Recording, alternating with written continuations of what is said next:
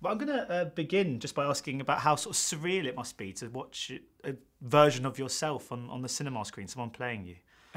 I'm sure when people say it's surreal, I always say that's not an answer, because surreal doesn't explain anything to anybody. It's like a way, and I want to say exactly how it feels, and I think it feels really exciting.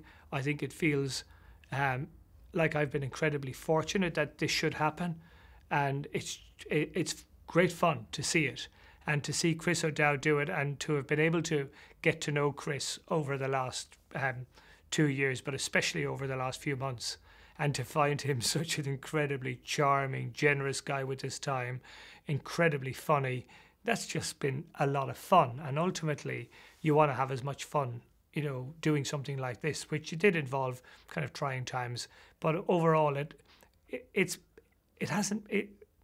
been real, and it's been wonderful, and it's been great. I mean, I had 24 guests at the premiere on Saturday night, many of them family members. All my kids are seeing it now, and they're all giving me their reactions, and it's just great fun. So how good a job do you think he does of capturing your sensibilities, or is it quite difficult for you to tell?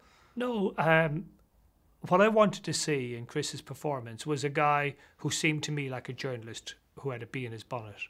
And Chris definitely seems like that to me.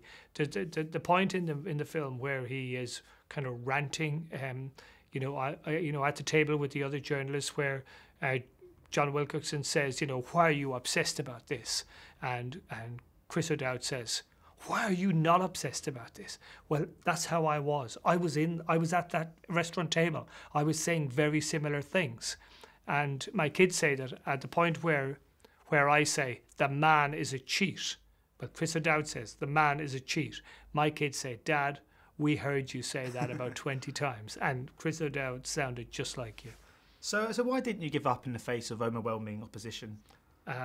Because I knew that for all the criticism I was getting, the one thing I had on my side was that I was telling the truth, and that there was no doubt in my mind about that. And once people started putting their necks on the line to help me, my sources, people like Betsy Andreo, Emma O'Reilly, Stephen Swart, Greg and Kathy Lamond, once people like that were giving a lot to me, I then had no option but to see it through to the end. Because if I'd, in a way, given up, which I was never going to do, I would have been letting them down, and I didn't have that right. So how many in the peloton supported you? In the peloton, I don't know. I was going to say none, but that would be unfair, and I'm sure there were riders who were riding clean, who were happy to support me. People like Christophe Basson, the young French rider that I championed in '99, he would have thought, great that some journalists are trying to tell the truth here. And I can recall I spoke to a documentarian called Alex Gibney, who made the documentary, yes, The Armstrong Lie. And he said he felt personally let down by Lance Armstrong, as though he had been duped himself. I was wondering if that was a sentiment you shared. Did you feel quite personally affected by this? Because you'd met him. No, I didn't. And I just think I'd love Alex to be sitting right there and to say that to me, because I did a 2-hour interview for Alex's documentary, and I laid out the case against Armstrong. And this was in 2009, as Alex was setting out on the road, before Alex knew the truth. And I would have told Alex, if you looked at the 2-hour interview I gave to your guys for your documentary, you would have known the truth. I wasn't making up all that stuff. The case was there. Alex was enjoying his ride with Lance. He was a friend of Lance's. He was kind of being sucked in. He was enjoying that celebrity connection. And I would say, Alex, you just neglected your journalistic self for a few months or for a year or so, whatever, and you got sucked in by it. You're crazy, man. But at the same time, I mean, can that not be put down to Lance's kind of manipulative persona? Yeah, but it wasn't that Alex didn't have a counter view. It wasn't that Alex wasn't going out. Alex was trying to find the counter view, but when he found it, he didn't want to accept it. It's like, it is human nature. But when it comes to journalists, you want them to be better than that. And I regard Alex as a great filmmaker. Some of the documentaries have been totally outstanding.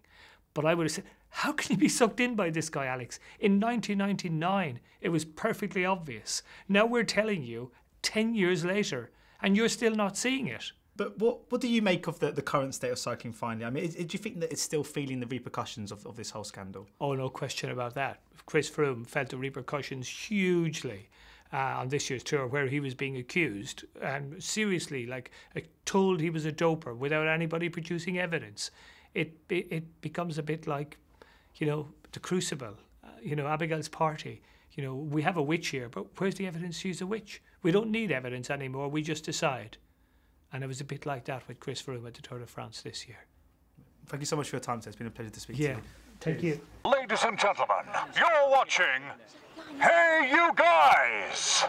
Hey You Guys, huh? Hey You Guys. Is that from the Goonies? It is indeed, yes. Nice. Hey!